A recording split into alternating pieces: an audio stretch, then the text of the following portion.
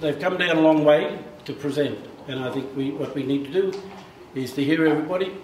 Let's try and decolonise ourselves within this room, and let's set an agenda on a pathway to revolutionising this whole movement, and take an action rather than talk about it. Okay?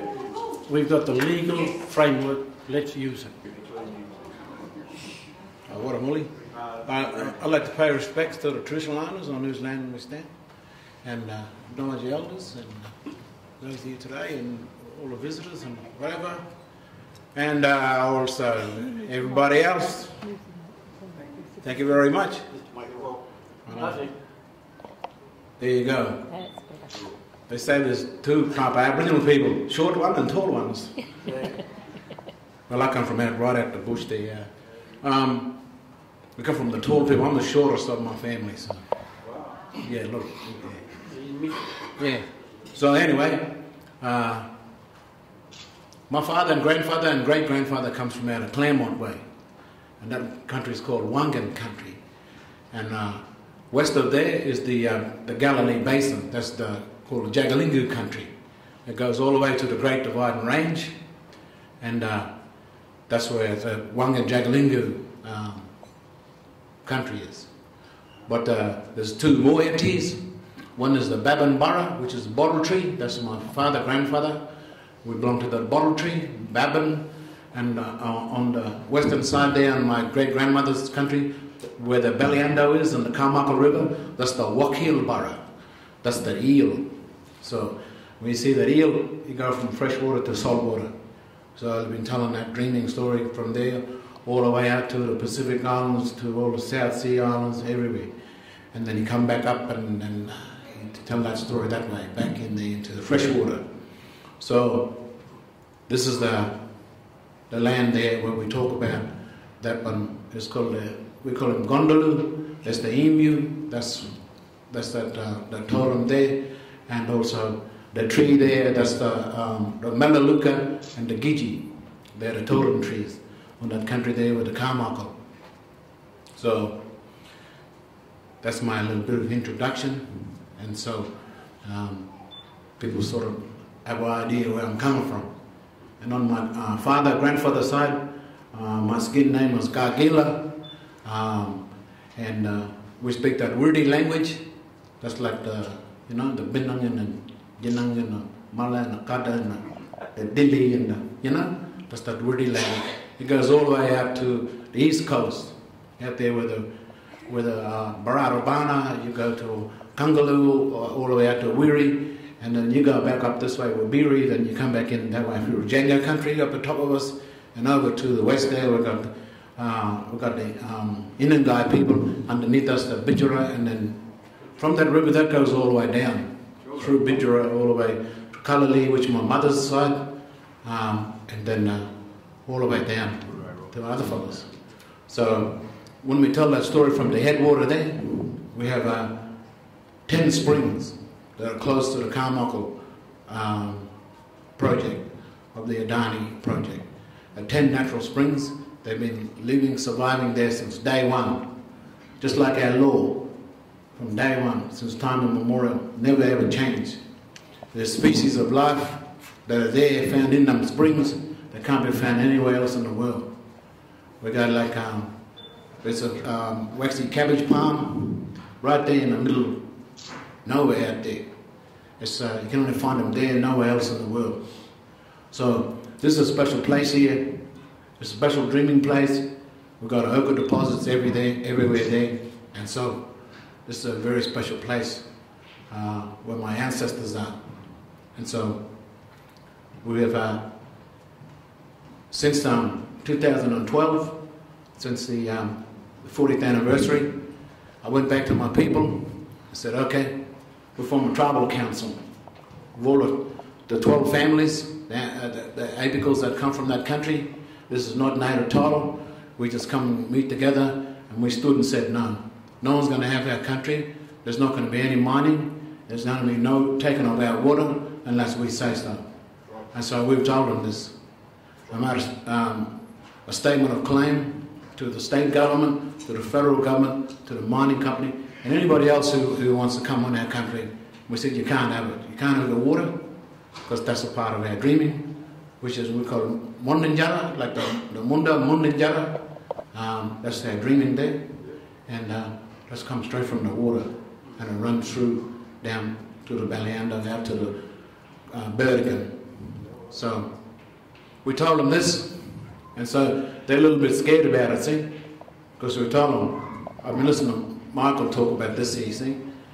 When you hear this, like, what your totem is, we say, well, we don't kill that totem. Well, that's the law. What do they want to know? Well, we didn't kill something. Why? Because that was a law. And so that law was already here. It was there since the beginning. We don't have to try and prove it to them. You can walk out there and you can see all them kangaroos and emus.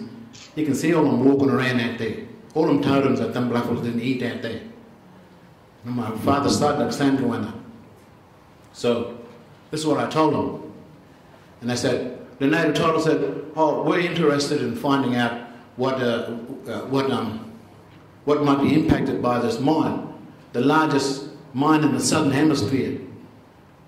40 kilometres long, 13 kilometres wide, 2 undercut mines. The water table is 400 metres down. Once they hit the water table, they will poison all the aquifers. They will destroy every single country from the headwater all the way down into Gumara country. All that water will be poisoned by that mine. They will destroy all that central country there, turned it into inland desert. Those springs will be gone forever. Life as we know it and our existence will cease to exist. We'll be wiped away altogether. There'll be no story to go back to. And so the Native Title Tribunal said, well, you show us then. And then, because as Michael said before, there's 2 Bob Murrays come along, you know? And what they want an outside influence, an outside experience. A mining company come to them and say, listen, because we already said no, here, they're going to try and buy them back in. They try and buy their way back into our people. They get the 2 Bob Murray and say, come here, we'll give you some sitting fees, you'll re-sign the Ilua.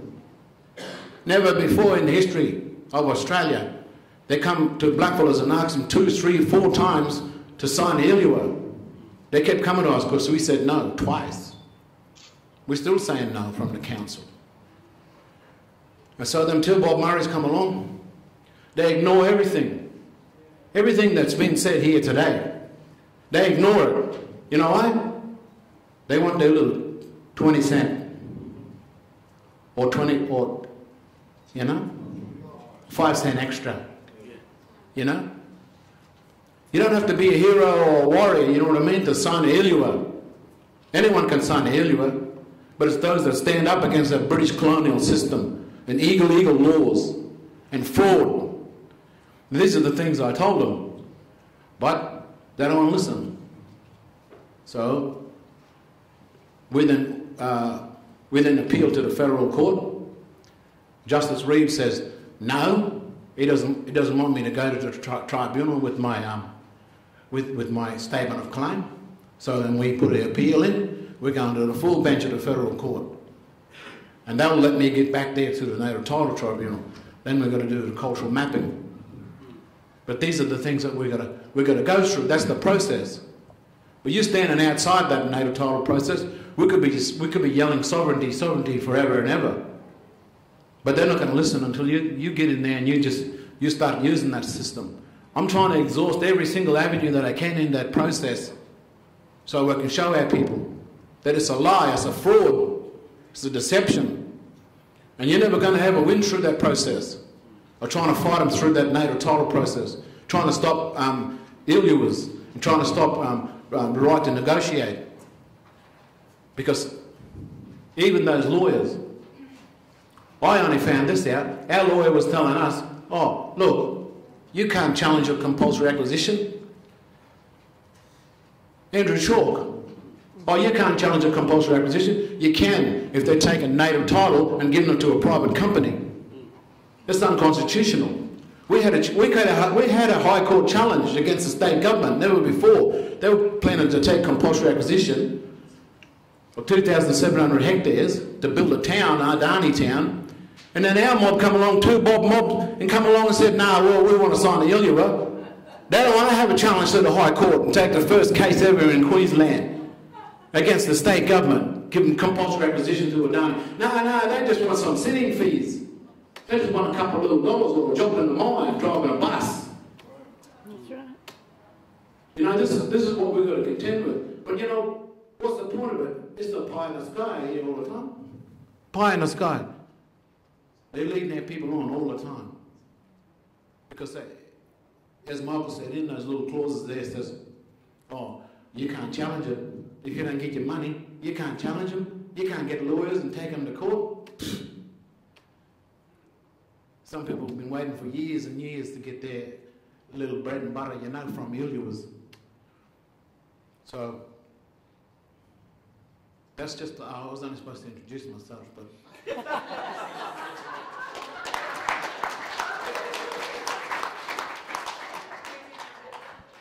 That's going on YouTube. Yeah, no, I didn't want to say too much, but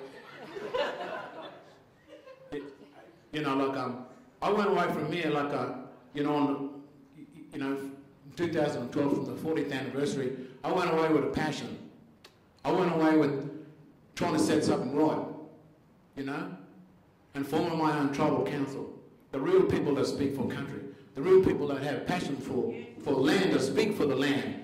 And when these Murrays come up here, 2 Bob Murrays saying, you don't speak for me, I say, listen here, brother, I'm speaking for the land.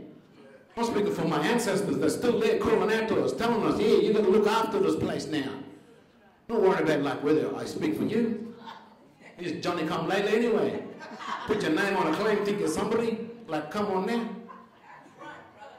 And so all these people say, well, if you speak for country, you'll be saying something.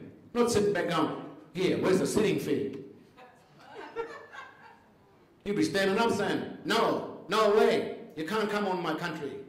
And if we all stood together, and just like the New Guinea mob, they say one talk, if we had that one talk, we all talk the same thing, they're not going to be able to get around us. But it's like little chatter here, little chatter there, and someone talking over here, and when they ask someone, oh, it's all right here. Just give me free lunch.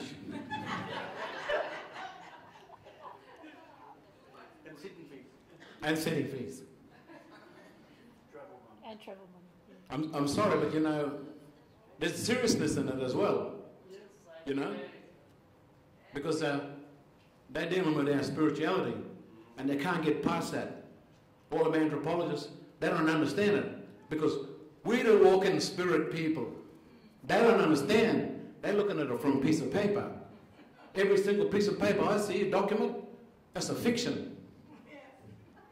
It's a fiction, it's not real. You and us walking here, blood, soul, look, spirit, we're real. Well, you see, it's real. When they send you that thing there, look, you've got to pay that bill. It's a fiction. Because we come from oral culture, right? You tell me, I tell you, tell the next person, and we talk the same talk. They're confusing us. They're confusing them, 2 Bob Murrays. But you know, that wasn't my speech. Sorry. I did have a speech prepared, Michael, but... It's better from the heart. It's better. Can I just like, this is the first opportunity I've had to talk about, like, you know, our campaign. It's been massive, and you've probably seen a lot of media stuff. We've got like a media machine. People are people come along, they want to help us. I took a readout on it, don't I? Yeah. Well, good, brother. We need all the help we can get to stop him. He's a very, very persistent man. He likes a challenge. So whatever we throw at him, he's going to keep coming back. So I've noticed that that's the kind of man he is. And, you know, for us, it's not a matter of whether we win or lose, it's the fight. We wake up every day just to fight. Well, I want to win. Who's that? I'm winning. You can win, I'm winning. but I'm fighting. That gives us the reason to get up every day. But we've got crowdfunding to go all around all the banks in the world. We went to 5 different countries. We talked to the Import-Export Bank. We talked to Citibank, Bank of America. We went to Canada, talked to the people from the tar sands. We went to Standard Chartered. We went to Switzerland. We talked to all the bankers. Said, "Don't give this fella any money," because we said no. And we even went to the National Australia Bank, and they said no. We won't give them any money, because you know what? They said that we said to them, the traditional owners said, we said you can't have our country, and that bank said, well, we're not going to give them any money. That's the secret they're not telling you. If you can't run, these mining companies come along and they're not a viable company, they can't get any money to start a business, then the Native Title Tribunal shouldn't give them a mining lease. That's what we think logically, eh? You know, that's all smoke and mirror, yeah? So hopefully, by coming to the Sovereign Union, I've come a couple of times and never had the opportunity to speak. Thank you very much, Michael. But I've listened a lot. And so, my assistant's telling me I've got to play the video now, because we've got a video on the website and on Facebook, and it's just we're not going to stop. We're challenging them on all different levels. So, and if that doesn't work, we'll just have to declare sovereign independence. We come from the dreaming. Cut me off. There's the video. Anyway, look, I'm not going to talk anymore. You can ask me a question after. We come from the dreaming. We come from the beginning of time, from the water spirit, which gave us life, the creator, which gave us everything. We are only here because of that. And we are here surviving on this planet, on this continent now, because we are Aboriginal people connected to that land. Once that land is gone, once it's destroyed, there's nothing. We will cease to exist. 18 months ago, our people came together and said no to mining giant ADANI. They want to dig up the Carmel, the biggest coal mine in Australian history, on our country. We told them we will not let them take away our rights and destroy our land. We'll take their shut-up money and go home. They didn't listen. So in March 2015, we launched our public campaign to defend our traditional homelands from ADANI's destruction. Our people have organised.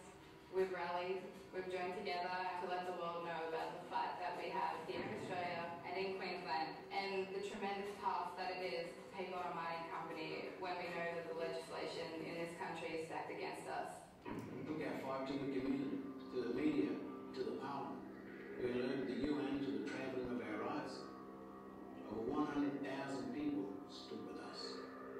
Our supporters helped us to travel to the boardrooms of the world's biggest banks, so we can get the message to them in person that we do not consent to this devastating mine, and that it's bad investment and that they should not fund it. Many banks pulled out supporting ADANI. We met with Standard Chartered. They came out and said publicly they will no longer be funding ADANI or any part of the Carmichael. We also met with First Nations people who share our struggle. They now stand strong with us. We know the disastrous effects the release of this carbon from the Carmichael mine would have on a global scale. In the federal court, we exposed ADANI's lies about jobs and benefits and their disregard for us as people and for the things we hold sacred and dear. We showed how the Native Title Tribunal was duped by these lies and ran roughshod over our rights. But ADANI are relentless bullies and are supported by the Queensland and federal governments. And today, they are still pushing to go ahead and destroy our homelands with their coal mine. They will stop our dreaming. Where will the song go? What will the song be? There will be nothing left. We're showing up, we're stepping up, we're taking on the fight. The last 18 months has been the biggest fight of our lives. We are still here, and no still means no.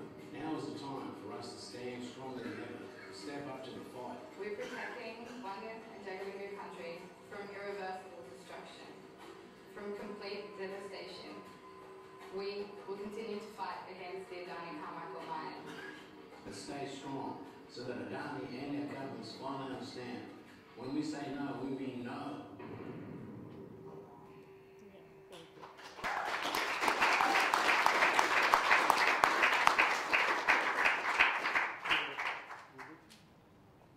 Thanks very much.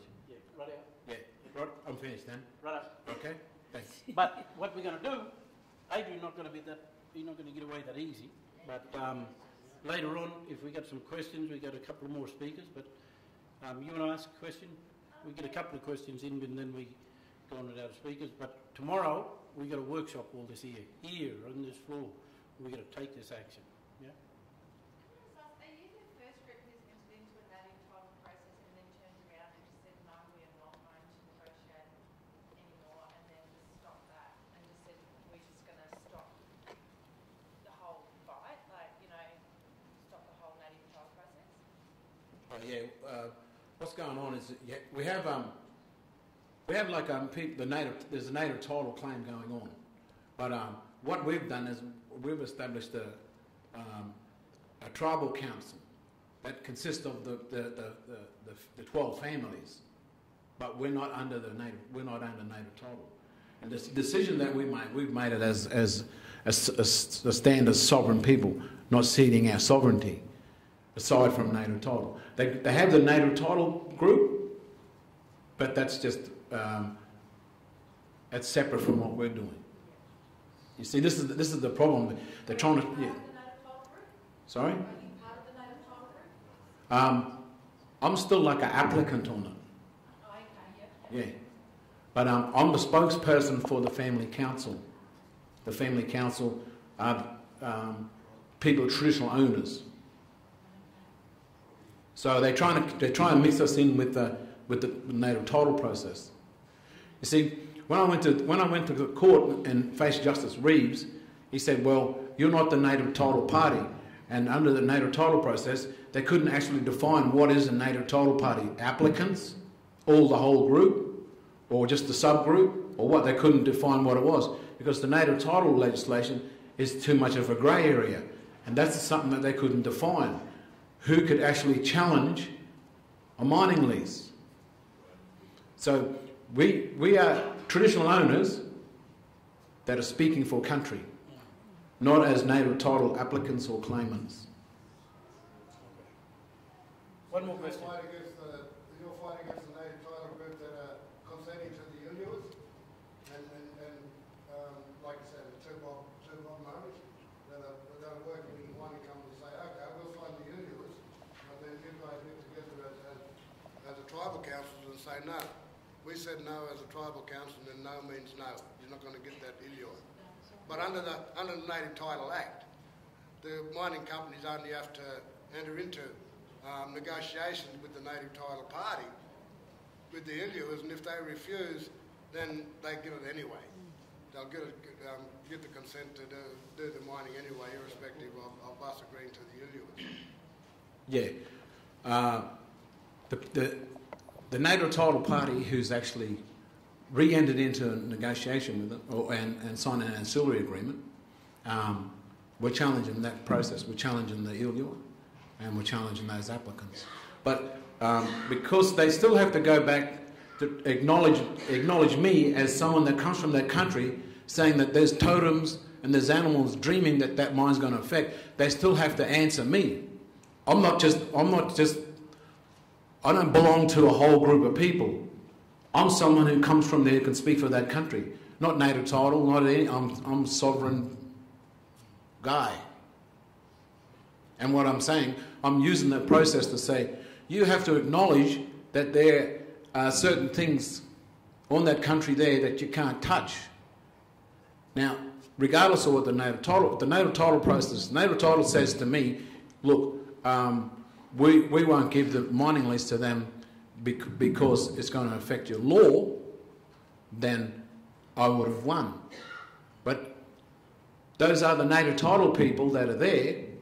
They want to cede everything, sign the Iluas, and not even because they can't speak for country because they don't know the totems. They don't know law, language, song, dance, anything. They don't even know it. Well, they can't even sing a song. This is the problem. If I have a belief in something, it may be a religious belief, it may be a spiritual belief, it is absolute. I don't need a group of people. My belief in my dreaming in my ancestors, spirits that's in that land, is absolute. No one can override that. That's the Universal Declaration of Human Rights. It's absolute. It's my belief. Now, they have to challenge whether this is real or not.